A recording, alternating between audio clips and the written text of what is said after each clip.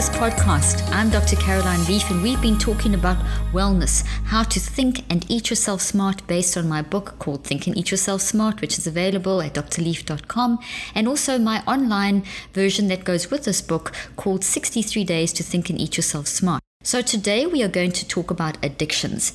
And this is I get so many questions via email and at conferences about food being addictive and how can you control this. And, some people feel that they're controlled by food. And I want you to realize today from this talk that you're not controlled by food. You control your choices about everything, including what you eat. But there are a few facts that we just need to know about what food does inside of our brain and how we can actually rewire our brains to overcome these addictions. So, we all realize that food is a biological need for survival.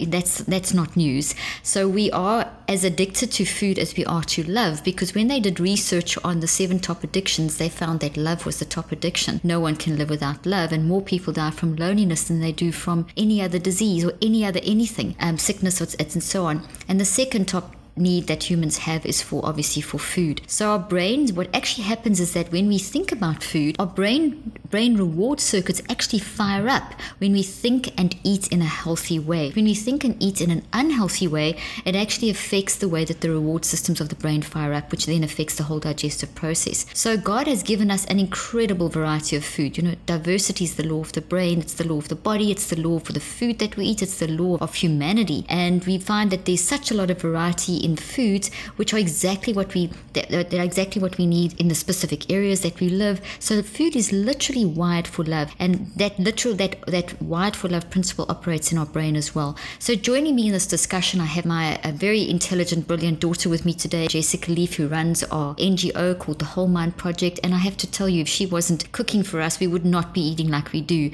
We all love it when Jessica's around, because Jessica, you're such an amazing cook, and you create your own recipes based on just your love and knowledge of food that you've really gained from practicing and reading and researching. You just have such an insight into eating, and we're addicted to your food, which is a good addiction, because addiction actually means addiction's a good word. It means consumed by. We're designed to be consumed by things that are good. Just tell us a little bit about how you see addiction and food from a positive and a negative point of view.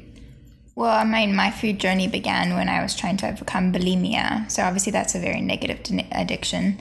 This idea of just this desire to eat food and to consume as much as possible to make my emotions, or to suppress my emotions or the way I was feeling about my body or my image. And so I had to learn how to eat again and to make food into a positive addiction, in the sense that really, when it comes to it, it's like whatever your mind thinks about the most, that's your addiction. And when it comes to food, it's like, how do you think about food? How do you characterize food? How do you imagine food in your own life? And that's always a good place to start, to see if your relationship to food is healthy or if it's not so healthy. And so thankfully the way we think about food, and hence the way the decisions we make about food, can be changed by changing the way you think. And so it can be a positive addiction, or an addiction to just the enjoyment of food in the community setting. So this enjoyment of cooking and sharing meals with the people that you love, that itself can be something that you just crave and want and desire.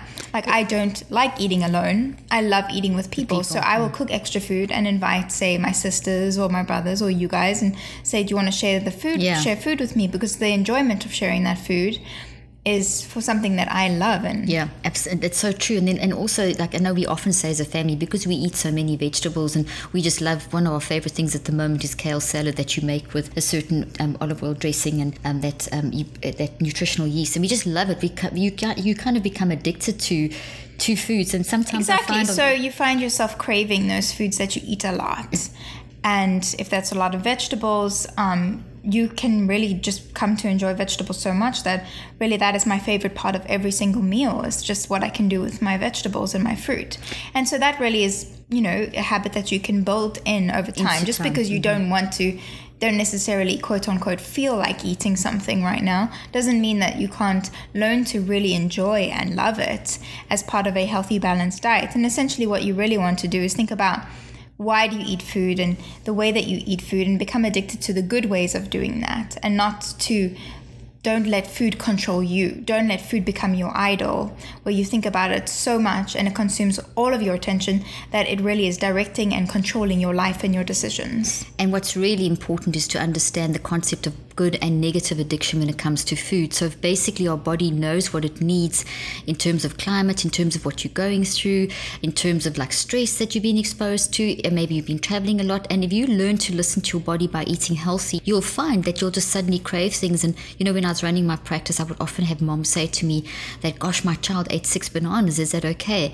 And I'd say, well, what's your child been through and whatever. And if you learn to listen to your body, you'll actually suddenly maybe eat a lot of one type of food, but that's because your body's needing the vitamins and the minerals, etc., for you to function in that zone. But having said that, if you are eating the modern American diet, if you're eating a lot of processed foods with chemicals and things, you mess up this natural ability of your body to see what it needs and desires and needs to consume in larger quantities. So the positive addiction becomes a very negative addiction, and that is because, if you recall at the beginning of this podcast, I said things like when you think about good healthy food, you actually your reward circuits fire up in your brain.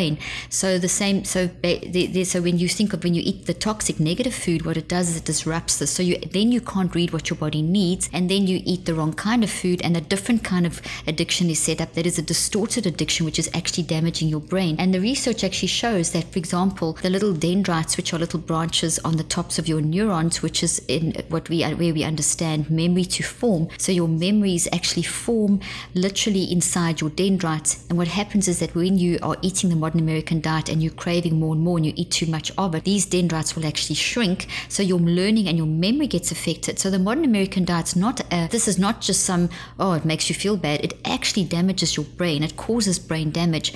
We find as well in your hippocampus, which is a little structure deep down inside your brain, kind of behind your eyes, kind of curves over the top of your eyebrows if you want to sort of try and visualize where it is. It's very important for the conversion of short to long-term memory. So processing of information. So just listening to me now as you're processing information. Now the modern American diet, processed foods, etc., will actually damage the neurons in that area of your brain and affect conversion of short to long-term memory, which is really not good at all, because if that pattern happens constantly, you can set up a pathway of damage that predisposes you to the dementias and things. But obviously this pathway of damage is not your destiny.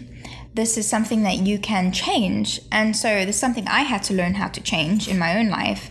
And obviously it's not always easy to overcome addictions. There's many days when I was originally trying to overcome this inclination. Something upset me and I just wanted to run to the cupboard and eat a whole bunch of food. And there is a struggle. It is an internal struggle, and it's not always easy, but it is possible. And that's where the science of the science of thought comes in, which is what I've been studying for 30 years. What we find is that the withdrawal that you go through from toxic foods and toxic mind patterns follows the same kind of time frame, which is really interesting. So your body, when you eat the modern American diet, for example, your body will, when you stop eating it, your body will go through literally the same kind of withdrawal as if you were going through withdrawal from cocaine or heroin or something like that, because what they found is that the modern American diet is actually more addictive than cocaine and heroin, which is very interesting. So your body will go through periods of withdrawal, and it does take cycles of 21 days for your body to heal and change. So when you've eaten the wrong foods and your brain has changed and your body has changed, so you're going through withdrawal in your brain and your body, and this works in cycles of 21 days as your brain rewires and as your body actually heals. And so there's generally a very difficult phase when you first come off like sodas or various different types of the modern American diet. You can get headaches and all kinds of symptoms where people then think, oh, I need to have that soda, or I need to have that bad food, or I need to do this. But that's just your body learning to readjust. And if you push through by eating a lot of healthy craving foods, to get high. Yes, and you have to push through that craving. And often it starts with this, many times, like many addictions, food is something that is a symptom rather than the actual cause of the problem. So it could be low self-esteem, or it could be troubles that you're going through in your life, in your home, in your marriage, in your relationships. And so essentially what you have to also start doing is not only think about the way you think about food, but also the way that you think about yourself. And sometimes it starts with detoxing your brain to get a higher self-esteem. Absolutely. And really believing that you can do it. Because if you go through something and you don't believe you actually can do it, you don't believe that you're worth it, then this can actually really impede your progress in the long run. So really it starts with your attitudes towards yourself and your body that you have to change. Then you can start changing the way that you eat. So we're talking about addictions from a mind perspective. So you can hear what Jessica said. You can say, okay, I'm going to stop eating that, but you have to have your mind prepared. There's a preparation phase where you have to start realizing you've got to deal with the toxic issue underlying. Why are you binging on that food, and why did you get yourself into this situation? So there's always that component, but then you've got to recognize, and this is the main thing that we want to bring through to you today, is that it took time for you to get into that toxic negative thinking pattern and toxic eating pattern. So it's going to take time to come out of it. So when you feel bad mentally and physically, is to push through the cycles of 21 days. And the research shows that it does take up to 63 days, sometimes longer, sometimes 84, sometimes up to 152 days. It's going to be different for each person. Your circumstances are different. And you have to also give yourself grace, because there'll be days when you fail. And those days can be very hard. But number one tip I would say is that if you fail, pick yourself up again. Have people in your life that support you, support that your lifestyle. I mean, for many of us, changing the way we eat is difficult if we live in a home where, say, our spouse or our partner or our friends or our roommates eat differently. So maybe if you can get them or your friends or anyone who's in your life to go on this journey with you, having that support system in place can be incredible for your own healing, and it can really help you believe in yourself when you really don't feel like believing in yourself. Absolutely. And that's what we did with you as a family. Jessica always ate with us. So as she was overcoming the bulimia and the anorexia, we didn't allow her to eat in her room. She always ate with us. So we cooked together, we ate together. So food became very much a happy community situation. But it was hard. At first it was awful for you, and then you changed over time. So it was definitely, each day became easier and easier, and that's what we want to encourage you. And I mean, when you're in those deepest, darkest moments, is remember, it can only get better, and it does get better. Life is not about those moments, so don't let them consume you. And you've heard us stress constantly the importance of community in eating and how that's a priority in longevity. So when any kind of eating disorder manifests, or any kind of addiction, even if you are just trying to get off drinking those sodas, which are so damaging to your brain and your body and shortening your lifespan, having someone do it with you does definitely make it so much easier. Yes, the company of human beings is priceless when it comes to really loving and helping each other. Essentially, it really taps into this, what we've spoken about before, our wired for love design. And so when we are in that, when we're socially integrated, when we have that community, it is, I mean, I can't stress enough that I wouldn't be where I am today if it wasn't for the community I have had and do have. And so really, if you don't have anyone in your life, go out, join a homeless shelter, volunteer in gardens, start a group, join a meetup, sign up for meetups. I mean, my number one tip is to build yourself a community that you can really trust and rely on, because so often we cannot do it alone, even if we think we can.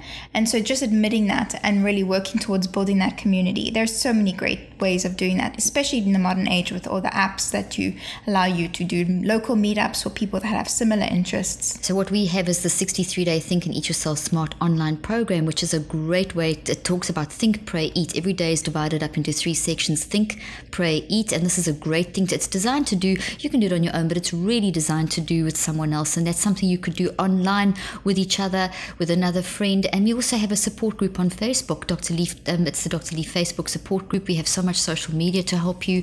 But the support group, you could find someone maybe who will do it with you if you don't have someone directly in your community. So just here in this particular space, you can find help to this. So really, we really can learn to balance and get healthy addictions, because we are wired for love. So we want to encourage you today, as you listen to this podcast, that you can overcome those toxic addictions. You are wired for love, and your mind is stronger than your body. Your brain and your body have to do what you tell it to do. Thank you for joining us today, and we look forward to sharing more on wellness in the next podcast.